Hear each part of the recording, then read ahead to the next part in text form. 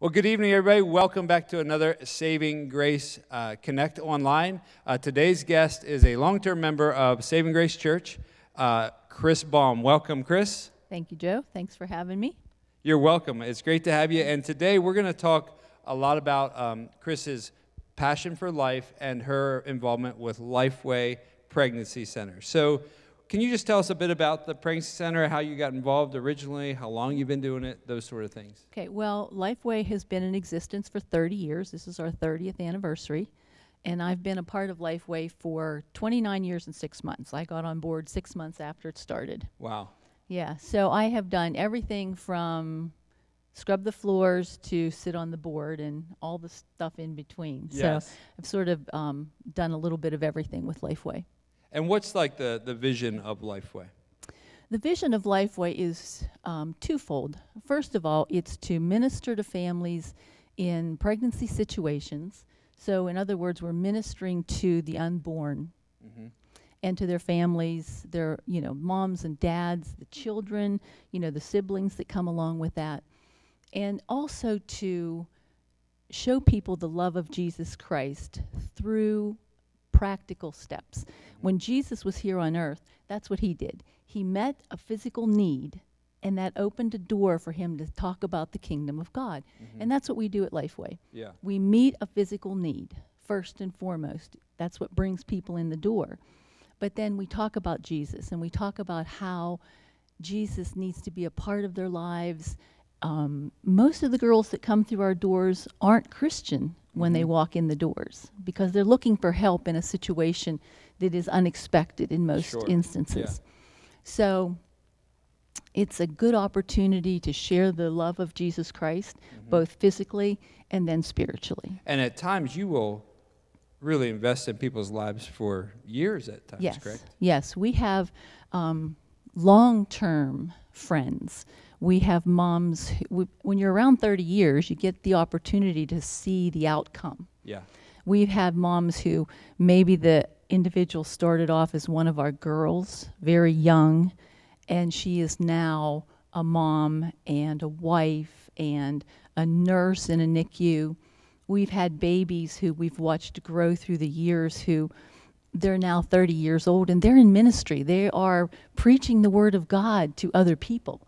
But that's all come from Lifeway. Yeah. So yeah, and it seems like building relationships is a huge part of it. Really is. It really is a large part. Most of our girls come back and either serve as volunteers or they talk about Lifeway. They are our greatest asset because they send their friends and they send other people and they are out there in the world now living their lives, and they come across somebody who is in the situation they were in years ago, and they send them to us. Yeah, so let's go in a time machine a little bit and go back 29 and a half years ago when you first got involved. What led you to get involved with Lifeway, and how did that come about? Well, Lifeway had just started. It was a very small organization in Latrobe. Some friends of mine and I had taken some training classes for a crisis pregnancy hotline out of Pittsburgh. And it was the weirdest thing. My husband ran into a friend of his at an auto parts store and they started a conversation, and the friend said, "Oh yeah, my wife does this thing with crisis pregnancy centers." And because he had heard me talking about it just the week before, he said, "Oh, my wife does something like that." And came home and said, "Hey, why don't you call such and such?" And that's how I found out about Lifeway, and I've been there ever since. That's right. I didn't have to go to Pittsburgh. I have it in my own backyard. So are there some foundational scriptures as you think about life and caring for women and even the fathers at times? What are some of the motivating scriptures that drive you? There are several, actually. I think Psalm 139, where it says, "For you created my innermost being. You knit me together in my mother's womb. I praise you because I am fearfully and wonderfully made. Your works are wonderful. I know that full well. My frame was not hidden from you when I was made in the secret place, when I was woven together in the depths of the earth. Your eyes saw my unformed body. In the all the days ordained for me were written in your book before one of them came to be. And I think that just speaks of God's love for the unborn. Mm-hmm. He knows them. He knit them together. He ordained their days before they were born. Yeah. So that should be our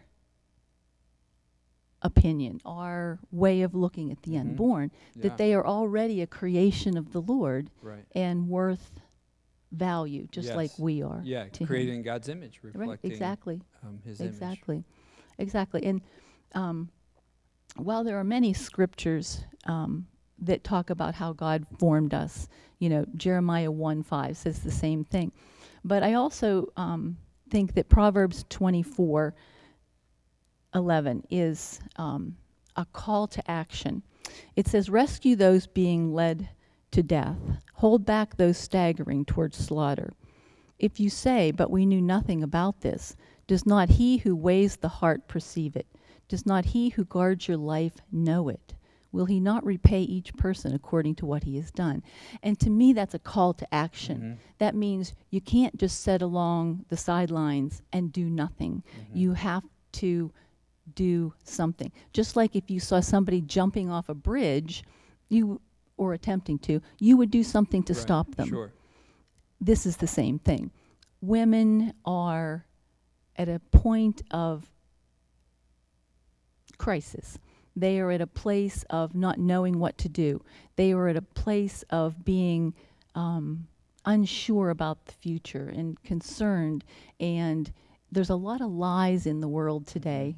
There's a lot of places where information isn't always accurate. Lifeway tends to be a place that's accepting. Come in, talk to us. Let us minister to you. Let us tell you that there's a way. Right. And we want to walk with you through that way. Yeah, sure. So that's our, the scriptures are call to action. Mm-hmm. Lifeway is the result of that action. Yeah, and I know you have encountered this probably numerous times over the years, that women in these situations often are getting all kinds of conflicting advice from parents, from spouses, or people they boyfriends, trust, yes, right, encouraging them to terminate the pregnancy at times, and you're trying to get in there and intervene. Right. And we're trying to say, if you don't see the way, that's okay. Mm-hmm. God has a way, first of all, right, and we're here to be part of that way. Yeah. We're here to help. Yeah, and one of the things that I know about the organization and I really love is you also have care for those who have aborted children as well. So can we just talk about that a little bit? Sure. We have, there's always someone who comes to us and says, but I've already done this thing. This has already happened. God can't love me. But yes, he can, because there's always forgiveness in Jesus Christ, no matter what it is that you need forgiven for. And we have counselors available and classes, and we take them through a workbook and a whole series of, and we're right there with them. We walk right there with them through it, and we pray through it. And many of our girls have come back and said that was a turning point in their life when they could understand the forgiveness of Jesus Christ and the blood of Christ. They could now go on with their life to fulfillment. Yeah, and it's very possible somebody watching could be in that same situation, either a woman who participated or a man who encouraged. Right. And there is hope in the gospel. There is. There's always hope in Jesus Christ. And whether it be that or it be something else, we all fall short of the glory of God, each in our own way. There's always hope. There's always forgiveness. And we work with both women and men, just like you said. And there's always someone there. At the end of the phone, at the end of a counseling session, there's someone there who understands. And I think that's the biggest part. A lot of women think, nobody understands what I went through. Nobody understands why I had to do this. Nobody understands. But we do understand. We have counselors who have been through the same thing. Yeah, and are trying to do that proverb that you just read of take action and really do their part, for sure. Yep. from looking at the website, there's a number of different educational programs and things that happen, let's say in non-COVID times that Right. Explain a little bit just the idea of the baby bucks, I think is what it's called. Yes, and, yes, it is. One of the things that I watched on the video was, I forget the woman's name, but she basically said, we don't want to just give people stuff and kind of forget them. We want to be really involved. And so when Right. we give stuff, we also are trying to build a relationship at the same time. Right. I think the best way to describe this is you had a couple gentlemen on a couple weeks ago who were starting a church in Greensburg. Mm-hmm. They were talking about how they wanted to minister to that community. Well, Lifeway has its own community. It's a community of women who have either unborn children or children, and it's a community that we're ministering to. Mm-hmm. And whatever it is they need is what we want to provide. Lifeway has changed over the years. At one time, the support that was needed was housing, so we provided housing. Okay. Now the support is more things like we need baby clothes, we need baby bottles, we need diapers, we need cribs, we need car seats, those kinds of things. So when you come to Lifeway, the first thing you'll do is you'll meet with a counselor, and then we'll do a little intake interview, and we'll see what your needs are that we might be able to meet.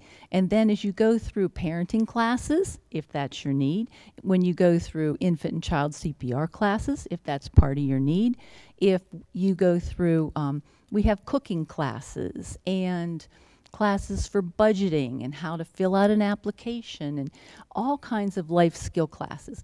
Every time you come and take a class, or right now online, take a class, we give you baby bucks. It's like we pay you for coming. And then you can spend all those baby bucks in our mother's room where we have clothes and diapers and bottles and car seats and all those kinds of things available. Yeah, and one of the things I love about it is you're really trying to equip for life, too. Yes, so there's a real exactly. practical discipleship. That's right. And we have a lot of times, some of the organizations, maybe someone has CYS involved in their life, or they have, a court order to do some kind of parenting classes. We have those individuals, they're assigned a caseworker, and we have caseworkers bringing their clients to us, which is a great tie to many parts of the community that probably wouldn't be in our local area where, in the local area, that we have girls that come from all over. Yeah, and who are in, sounds like, very difficult, challenging situations. Yes, so. sometimes. How has COVID, I know COVID has affected everything, so how has it affected what Lifeway is doing, and how have you guys adjusted to it? Well, we have done, as the church has done, put many of our programs online. We managed to do some streaming, and a streaming program that we just purchased, a subscription, costs us about $100 a month. But it's been amazing because many of our girls, it actually works better for them because they don't come in all the time to the center. We've sort of spread them out a little bit more, so there's not as many people in the building at any one time. But they can do a lot of their homework online. They watch a video, they answer the questions, they still talk to their counselors through a Zoom meeting or whatever, and but they don't always have to have the transportation to get into the center. Yeah, so in some ways, maybe it's a little more. Some ways it has helped us. Our banquet this year was another example. We have a couple banquets every year. We have two. We have one in Greensburg and we have one in Indiana. And with COVID this year, all of a sudden there were restrictions on how many people you could have in a room, and people didn't want to come. And so we did a virtual banquet as well, and we had watch parties. So where we thought our banquet was going to be very poorly attended and maybe our donations would be down, actually the opposite was true. We had just as many people, some in person, some virtually, and our donations were really just as good as they were last year and even a little bit higher. Yeah. So it's been amazing. That's awesome. And talk a little bit about this. So I'm holding a baby bottle in my hand. This is a baby bottle that has a Lifeway informational thing inside, and it's something we hand out in the church during this time of year. So could you just talk a little bit about that campaign and what it is? The Baby Bottle campaign is a way to be involved with Lifeway. You can put your change in there. You can put a check in there. It's a great way, though, for your kids to be involved. It's a great way for youth groups to be involved, where you put your change in there, and then we will collect them at the end of January. Actually, you can bring them in any time. And that money goes directly to Lifeway, and we use it to minister to women and children. Yeah, and it's a fun one that we have participated in for a number of years at church. And I was telling Chris before we started filming, I have 3 children, and so we just set the baby bottle in our dining room, said, hey guys, why don't you just consider just getting your own money and giving to it. And then one by one they came and were stuffing money in the baby bottle. That's great. And just so the whole family can be involved. Right, and it's action. It's Jesus's action. It's God's hands and feet. Yeah. It's his voice and his love in action here in the world. Right. And that's what we're called to do. Yeah, and Lifeway is a nonprofit organization. Totally. So you are dependent on your banquet giving and the baby bottle campaigns that is correct. To have the resources that you have. Yes, we are totally volunteer sponsored.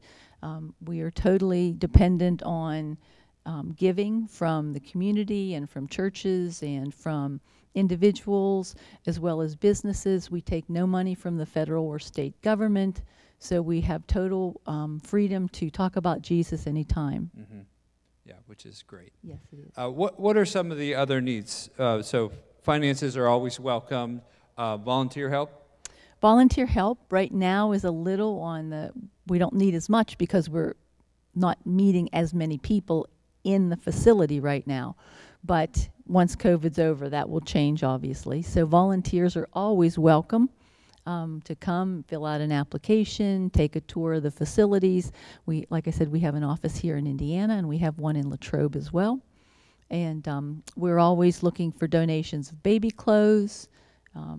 Unfortunately, we can't take car seats anymore because of the expiration dates on them. Safety. Yeah. Yeah. So, but that's always a ministry.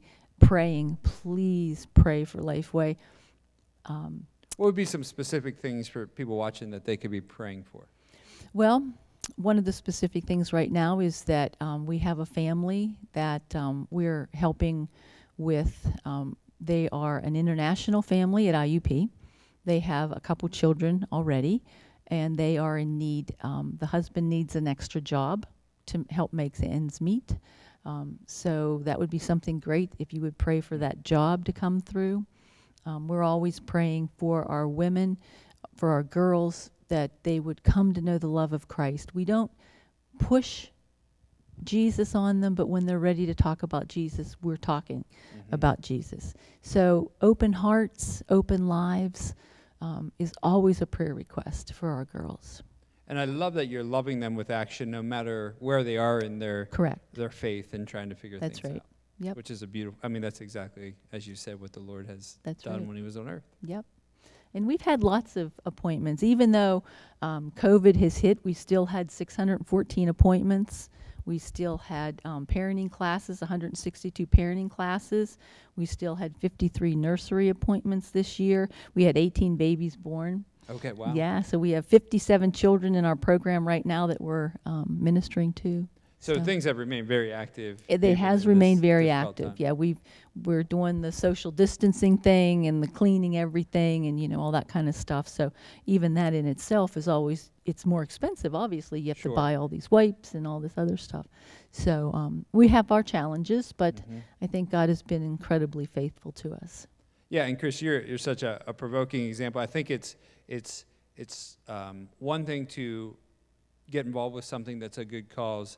It's a totally another thing to do it year after year after year. So what would you say, like, what motivates you for the endurance side of this ministry? Oh, that's easy. To see the results. To see somebody come to the love of Jesus Christ, to accept Christ, to see that baby that was crawling around on the floor who's now standing in a pulpit talking about the love of God to someone else. It's easy to keep going when you see what God's doing. Yeah, it just motivates you. It does. It does, to keep going. When you see that mom, you know, when I was on the hotline, we used to have a 24-hour hotline. I'd get calls from moms, 3 o'clock in the morning. I don't know what to do. I don't know what to do.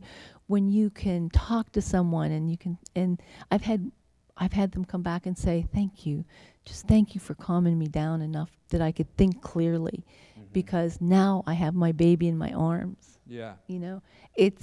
It motivates you for way more than a year or 2 years or 10 years or 30. And so it gives you faith for what the Lord can do when the young mom walks into that. Yes, that meeting definitely, place, definitely.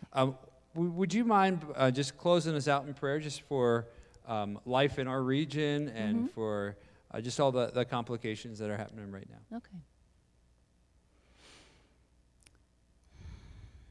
Father, I just lift this area to you. Lifeway, the women that come through the door, the women that will come through the door, those who are hesitant to come through the door. Father, I ask that you would soften hearts, that you would bring to Lifeway those you would have hear your word, those we would minister to, Lord. I pray, Father, for life on the whole, that you would help people to see clearly your heart for the unborn, your heart for the lost, that we would have compassion, that we would be motivated to action. I pray, Father, that the spirit of death would have no place in this area, that it would be pushed back, that your light would so shine that there would be no darkness. Father, thank you for all the things you have done these many years through Lifeway and through Life Choices and through all the other pregnancy centers in this country. I pray, Lord, strengthen us, provide for us, meet the needs, Lord,